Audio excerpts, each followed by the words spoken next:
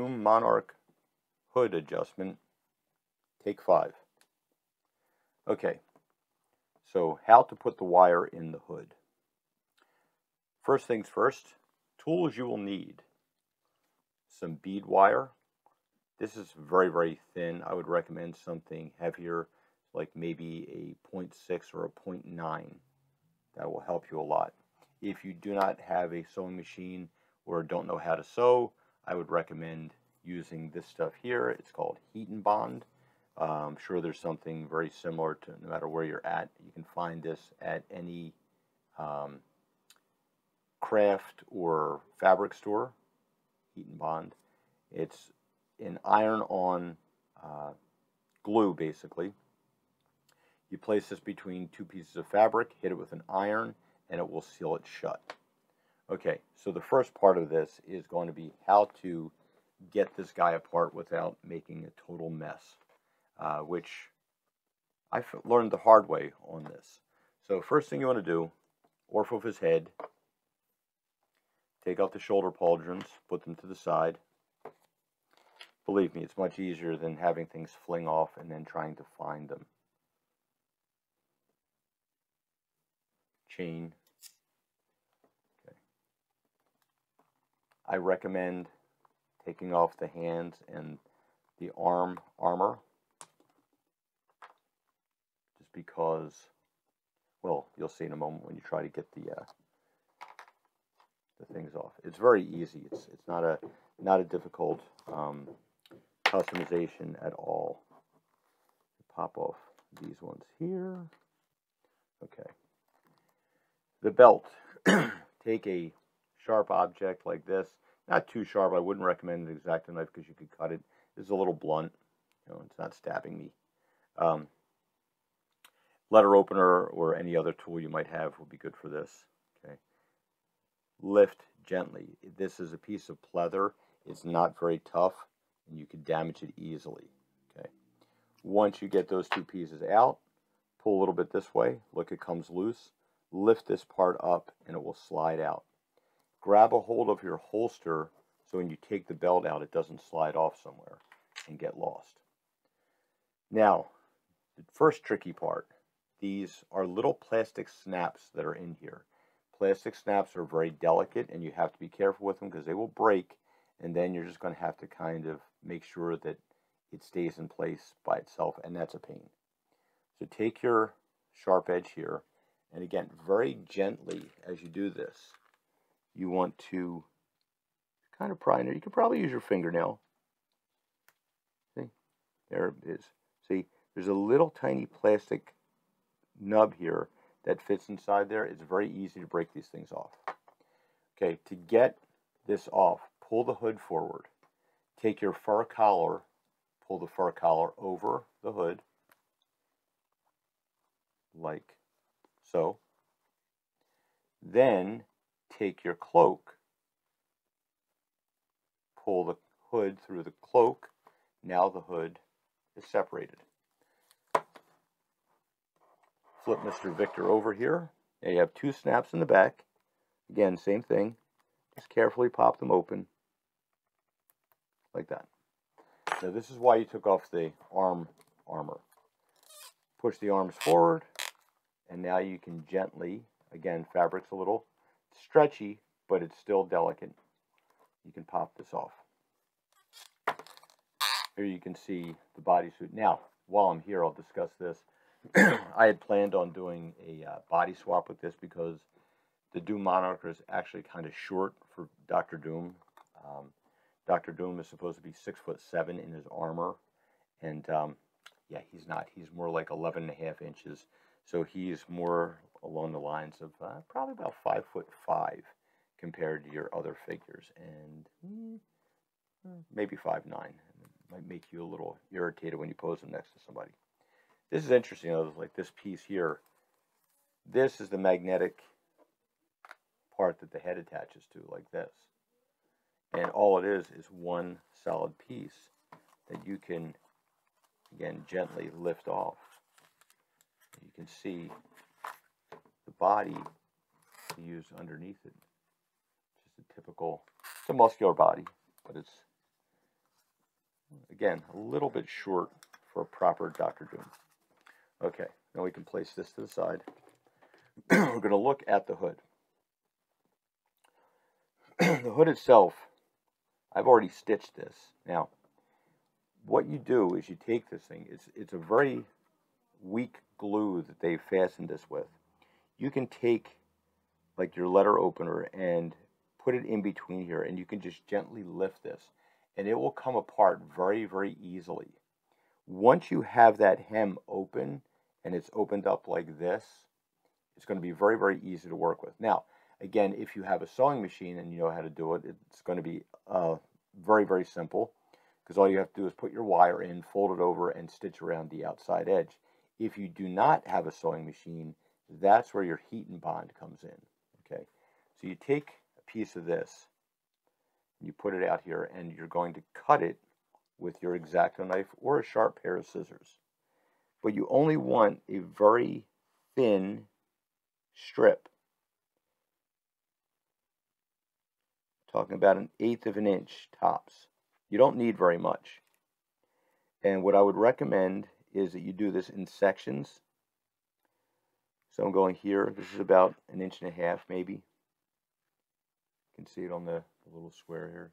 Each of these is 1 inch, so this is about 1.5 inches. You'll see, and what you do is you take your bead wire. Where did I have my little sample piece? Okay, here we go. Again, this is a little thin. I ended up tripling mine up.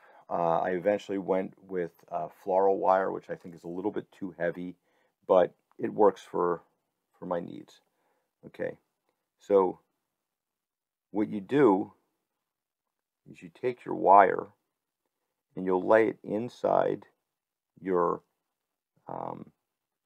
And my wire's coming through here, which is not the end of the world. I can fix that pretty easily. So you take this. One thing I will recommend is that you ball up the end of your wire so that it doesn't poke through. If you have sharp points, it will poke through. Just feed it all the way down here inside the hem, and you'll fold that piece over. See, mine's already folded because it's hemmed like that. Okay, now when you're using the iron on this, be very, very careful. This is a synthetic fabric. It's very delicate.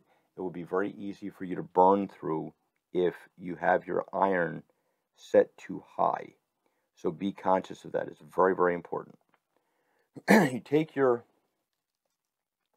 piece of heat and bond and you'll place it right here on the edge of your hem, and then fold the hem back over so that this piece is sandwiched between the two pieces of fabric right here.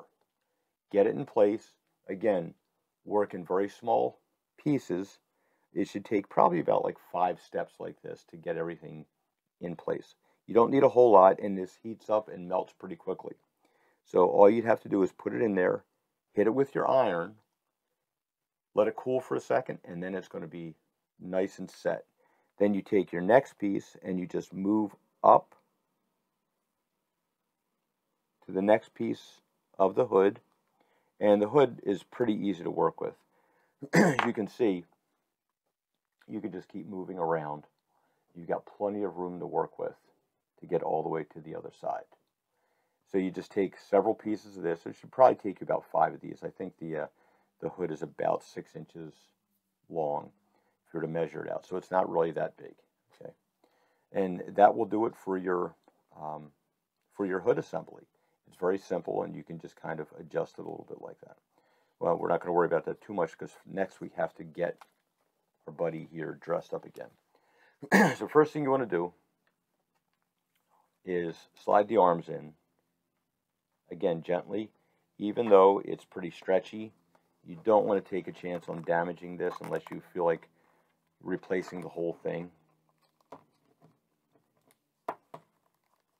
It's a great looking figure. It's a shame it's just a little too small. Okay. Now take your hood, your cloak rather. Lay him down on the cloak. Take your hood. Push the hood through the cloak hole there. Check out your snap. Take this. This part here that's on the tunic, pull it over a little bit so you're pressing on the armor itself. So it's not sitting in between the chest pieces. It'll be a lot easier to get into place. Line that up. It's very important that you line this up. If not, it's very easy to snap this little stem off, and then you have another hole problem.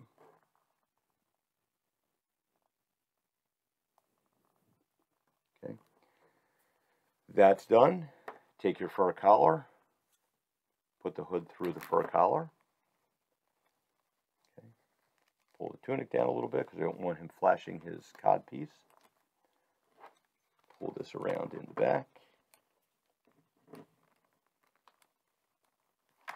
Again, line up your snaps. Gently push them together. Don't try to force it too much because you will snap it. Not in the way you want.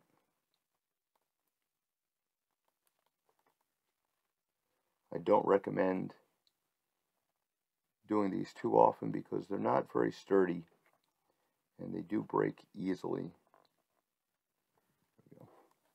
Okay, now while you have him on his back, take your belt. Lay your belt across where you're going to want it. Keep the holster part on this little reinforced section here. It will move around and it's a lot easier to adjust before you buckle it because it kind of sticks together a little bit. All right, now you fold this over. Get your buckle in place where you want it first. That's important. Okay. Now you take your two ends here, like this, and you can just slide them through this way. Now, pull, guide in the little stems into the holes. Now is where you're going to need your tweezers. One at a time, take your tweezer, lift this side, push it through. You can push it through this and the little strap here. Pull it through here. Take your other piece, lift, push it through, pull it through. Now your belt is set. Okay. Now you're ready to start putting the armor on again. We just go in reverse. You put the bicep armor, the elbow armor, the forearm gauntlet, and then the hand.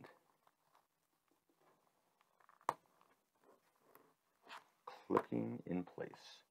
Other arm, bicep armor, elbow armor, the forearm armor, and the hand.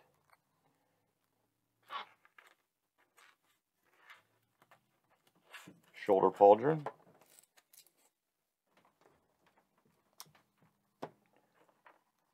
shoulder pauldron.